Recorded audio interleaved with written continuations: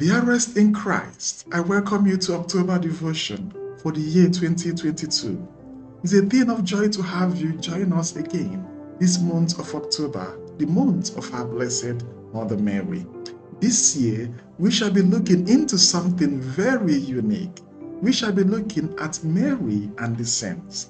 We shall limit ourselves to that love, that devotion, that unique relationship these very beautiful saints of ours had with our Blessed Mother Mary. And so we shall not be taking the entirety of their lives, but rather that which made them all Marian saints.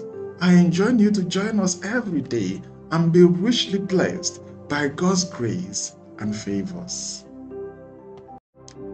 On this very first day, we shall be reflecting on Saint Bridget of Sweden. Saint Bridget of Sweden was one of the most important mystics of the Middle Ages, causing her to be named one of the patron saints, not only of Sweden, but all of Europe. Among the many visions she recorded in her revelations is this remarkable description of the Blessed Virgin Mary and her glory as the Queen of Heaven. In this vision, St. Bridget sees Our Lady possessing 7 lilies and 7 precious stones in her heavenly crown, each one symbolizing something very unique, something of different quality and characteristics. 7, of course, we know is the biblical number that symbolizes perfection, and our Blessed Mother Mary is the crown of God's creation, the apex of God's creation, the perfection of God's creation. Saint Bridget saw the Mother of God, our Blessed Virgin Mary, the Queen of Heavens, wearing a priceless crown. Her beautiful shiny hair fell around her shoulders. The Virgin was wearing a brilliant golden tunic and a veil as blue as the sky. Bridget fell into contemplative ecstasy, as if something internal had left her. Then all of a sudden, St. John the Baptist appeared and said to her, "Listen closely, I'm about to tell you the meaning of all these." The crown means that the Blessed Virgin is the Queen and Lady and the Mother of the King of Angels. Her hair signifies that she is the purest of virgins, absolutely perfect. Her sky blue veil denotes that all worldly things are dead to her. Her golden tunic symbolizes that she has proved ardent love and charity both inwardly and outwardly. On the part of her lilies, the first symbolizes her humility, the second is her fear of God, the third is her obedience to God, the fourth is her patience, the fifth symbolizes her serenity, and the sixth her sweetness, and the seventh her mercy. On the other hand, for her precious stones, the first is her eminent virtue, the second is her perfect purity, the third is her beauty, the fourth is her wisdom, the fifth is her strength, the sixth is her sparkle and light, and the seventh is her fullness of every delight. In one of her encounters with our Blessed Mother Mary, Our Lady, the Queen of Heaven, said to St. Bridget, "Hear now how much my son honored my name. My name is Mary, as it is said in the Gospel. When the angels hear this name, they rejoice in their mind and thank God for the great mercy that He worked through me and with me, and because they see my son's humanity glorified in His divinity. Those within the fire of purgatory rejoice exceedingly, just like a sick and bedridden man does if he receives a word of comfort that pleases his soul. He is suddenly overjoyed. When the good angels hear my name, they immediately move closer to the righteous for whom they are guardians, and rejoice over their progress in good deeds and virtues. My dearest in Christ, child of God, sons and daughters of the Blessed Virgin Mary, do you cherish this name of Mary? How much do you value this name of the Mother of our Lord Jesus Christ?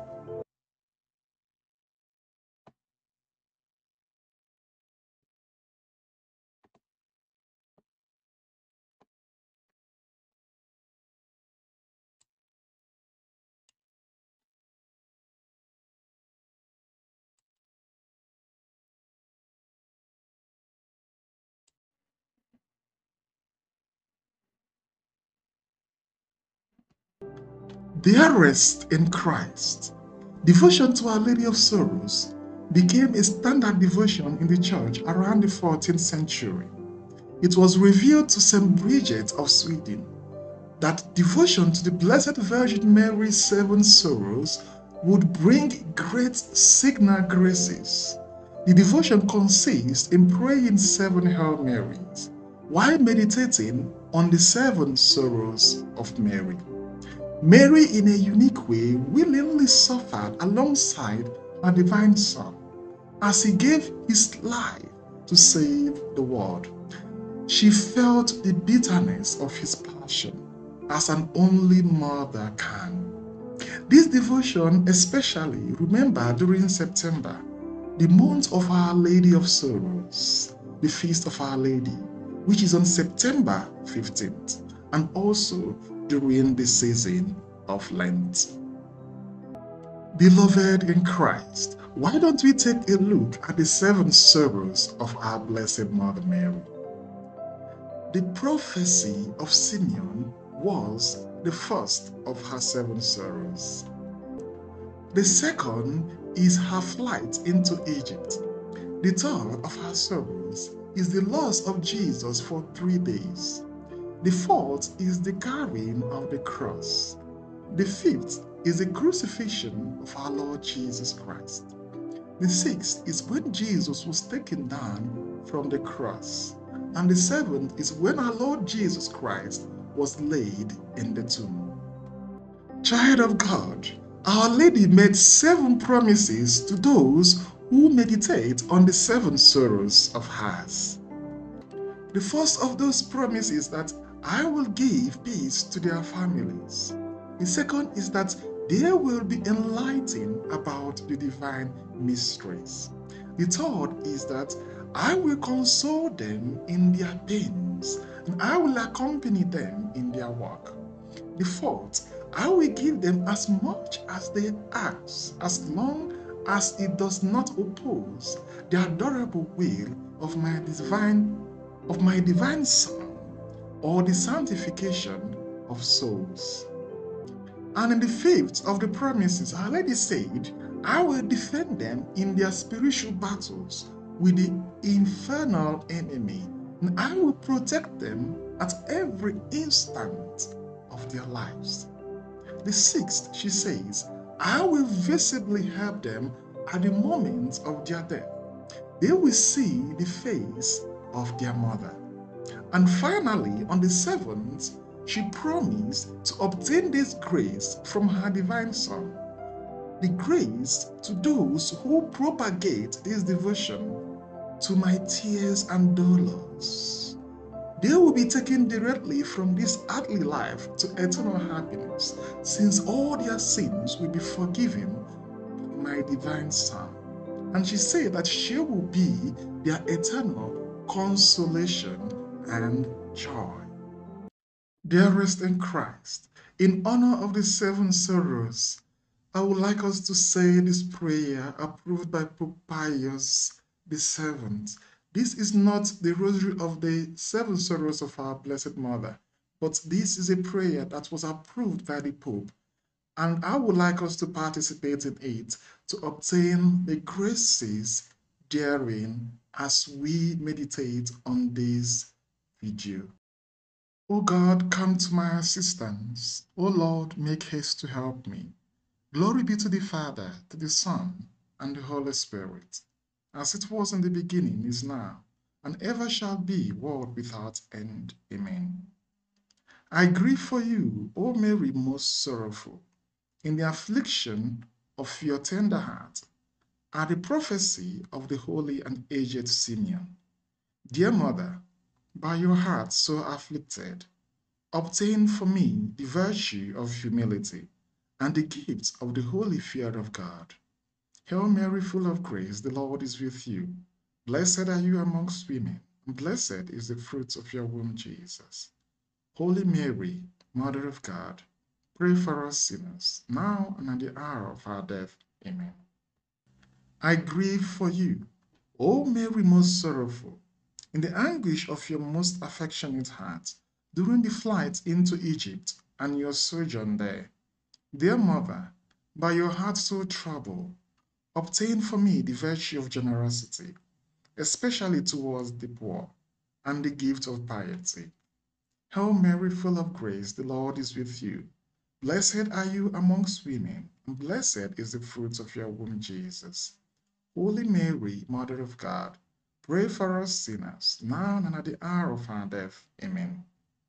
I grieve for you, O Mary, most sorrowful, in those anxieties which tried your troubled heart at the loss of your dear Jesus. Dear Mother, by your heart so full of anguish, obtain for me the virtue of chastity and the gift of knowledge. Hail Mary, full of grace, the Lord is with you.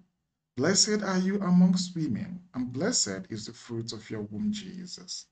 Holy Mary, Mother of God, pray for us sinners, now and at the hour of our death. Amen. I grieve for you, O Mary, most sorrowful, in the consternation of your heart at the meeting of Jesus as he carried his cross. Dear Mother, by your heart so troubled, obtain for me the virtue of patience and the gift of fortitude. Hail Mary, full of grace, the Lord is with you. Blessed are you amongst women, and blessed is the fruit of your womb, Jesus. Holy Mary, Mother of God, pray for us sinners, now and at the hour of our death. Amen. I grieve for you, O Mary, most sorrowful, in the martyrdom which your generous heart endured in standing near Jesus in his agony. Dear Mother, by your afflicted heart, obtain for me the virtue of temperance and the gift of counsel. Hail Mary, full of grace, the Lord is with you. Blessed are you amongst women, and blessed is the fruit of your womb, Jesus. Holy Mary, Mother of God, pray for us sinners, now and at the hour of our death. Amen. I grieve for you, O Mary, most sorrowful, in the wounding of your compassionate heart, when the side of Jesus was struck by the lance, before his body was removed from the cross. Dear Mother, by your heart thus transfixed, obtain for me the virtue of fraternal charity and the gift of understanding. Hail Mary, full of grace, the Lord is with you. Blessed are you amongst women, and blessed is the fruit of your womb, Jesus. Holy Mary, Mother of God, pray for us sinners, now and at the hour of our death. Amen. I grieve for you, O Mary, most sorrowful, for the pangs that wrenched your most loving heart at the burial of Jesus. Dear Mother, by your heart sunk in the bitterness of desolation, obtain for me the virtue of diligence and the gift of wisdom. Hail Mary, full of grace, the Lord is with you. Blessed are you amongst women, and blessed is the fruit of your womb, Jesus. Holy Mary, Mother of God, pray for us sinners, now and at the hour of our death. Amen. Dearest in Christ, thank you for joining us this very first day of our devotion. I pray you make out time to join us every day as we reflect on Mary and the saints. Before the final blessings, I would like us also to pray the very sweet prayer of St. Bridget of Sweden to our Blessed Mother Mary. Let us pray. Let intercession be made for us, we beseech you, O Lord Jesus Christ, now and at the hour of our death. before the throne of your mercy, by the Blessed Virgin Mary, your mother, whose most holy soul was pierced by a sword of sorrow in the hour of your bitter passion. Through you, O Jesus Christ, Savior of the world, who with the Father and the Holy Spirit lives and reigns, world without end. Amen. The Lord be with you, and may Almighty God bless you, the Father, the Son, and the Holy Spirit. Amen.